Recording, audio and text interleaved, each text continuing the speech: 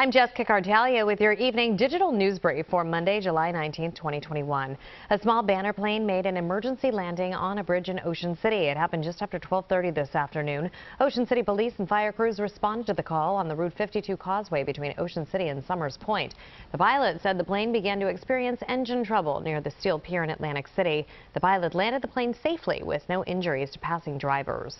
As case numbers of COVID-19 rise nationwide, the American Academy of Pediatrics is recommending everyone over the age of 2 wear masks when schools reopen in the fall.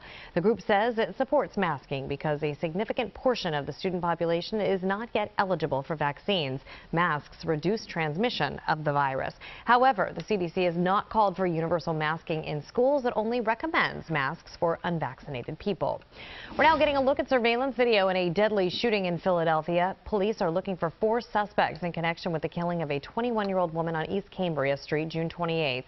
The suspects were riding in a silver Jeep Cherokee with a Pennsylvania tag LRW5041. A $20,000 reward is being offered for information in this case. Big changes in the works once again at Philadelphia's Wells Fargo Center. Work has resumed on a $300 million renovation of the center. The work, which began in 2016, is 2/3 complete. The next phase will include an overhaul of the club level, including new seating.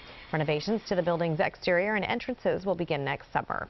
You can always get the latest on these stories and more here on CBSPhilly.com. That's the latest for the Evening Digital Brief. I'm Jessica Kartalija.